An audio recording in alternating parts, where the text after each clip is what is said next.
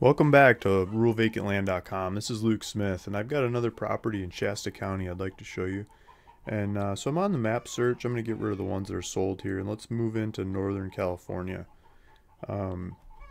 So San Francisco is here, Sacramento's here. The 5 goes up through the middle of the state, and it goes through Redding, and where it turns off in Redding towards Lassen National Forest is, I think it's the 44. Yeah, 44 goes there.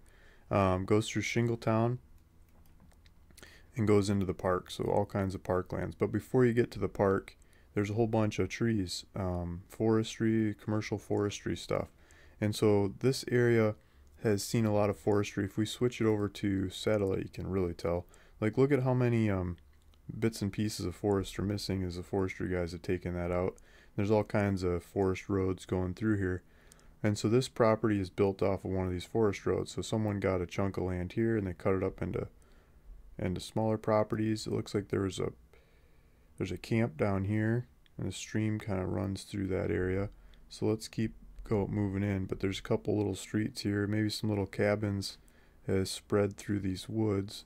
Looks like a couple neighbors next to this property that have left some junk. I mean, they can do pretty much anything they want out here. It doesn't seem like anybody bothers them, for the good and the bad of it. So let's click on the property. I'm asking $8,999, and there's the numbers, like the APN numbers. You can go look it up, research it, everything. It's in Shasta County, California. GPS coordinates, elevation on this one's 3,970 feet. Got the zoning codes, the county zoning codes there.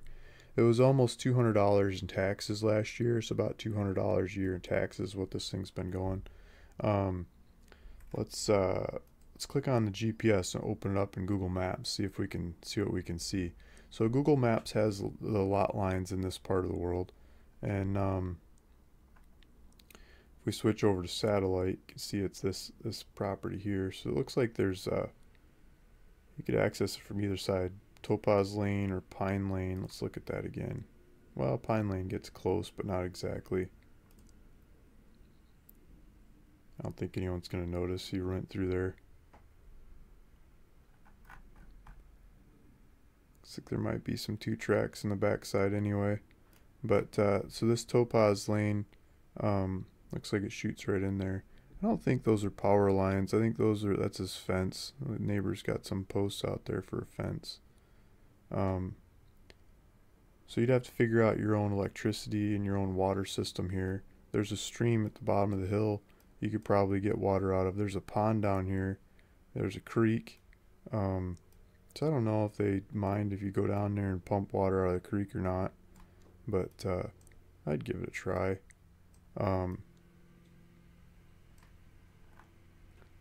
There's the property, and let's see if we can do some 3D action. I think it's relatively flat. I mean, this creek would be at the bottom of the hill, so maybe it's a little upslope from here to there, but the property looks flat. I mean, it doesn't look like you got hill or gorge or anything crazy, just slight hill.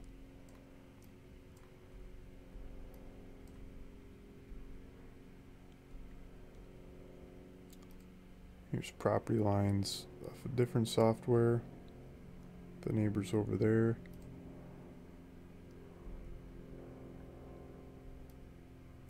Here's the neighborhood. They put together a whole bunch of lots in there, huh?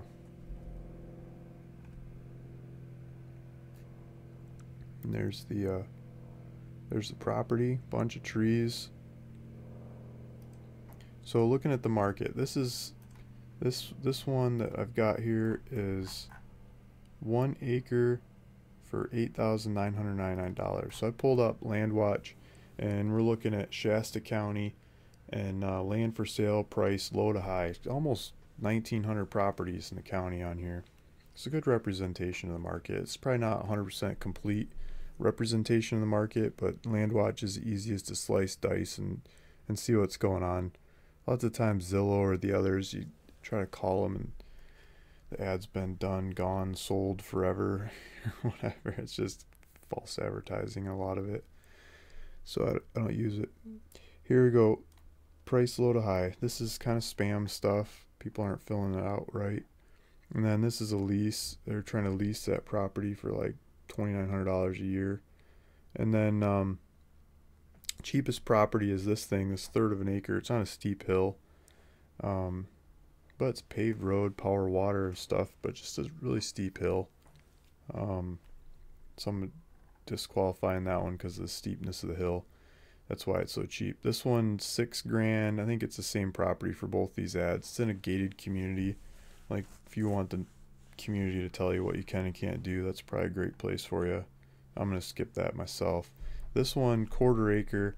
It's a cabin lot. It's got some awesome pictures. Whoever put the pictures together is really sweet. But then you go, I look up the location of it. It doesn't make any sense. It's like a house either right on the border of it or part way into it. Like the neighbors are encroaching on it. I can't really tell. Or maybe you get the house. Maybe a house comes with it. That'd be kind of cool. But I don't know why they're selling it for $8,000 if you actually get the house. So it's a confusing head scratcher. The pictures don't seem to line up with the property at all. Jones Valley is, I should pull up a picture of it. It's just like a sardine packer neighborhood. Bunch of people jammed together. It looks like you're in backside of LA with a bunch of fences in between everyone's properties, and head high fence jammed in there, because without the fence people would be looking out one window into the next. Just not private kind of neighborhood. And then my property's out in the woods. Freedom to do what you want, privacy, trees. This one's $8,999. So I think I got the cheapest of its kind in the county. 1 acre beats these guys' size by, well, at least by double. The biggest neighbor close in price is $6,000 for half acre in gated community. So 1 acre in the woods I think is more attractable. But it's up to you to look at and decide if this property is right for you. If this fits your bill, you can go to RuralVacantLand.com. I'll put a link below, and you can click. It'll take you to this website, and you can click the buy it now, fill out the information, go for it. I found some pictures of the Lassen Peak that I really like. This picture, I'm sure there's lots of different pictures, but this one shows you the kinds of trees that are in the area. These are the kinds of trees that are on the property. And yeah, there's the peak. I mean, it's Lassen Peak and the road that comes up to it. Just volcano stuff happening in the area. There's an old school one. Lassen Peak blew its top. So there's Lassen Peak. That's what's in the area. That's the park. That's the wilderness. Thanks for listening. Thanks for watching. It's Luke Smith, RuralVacantLand.com.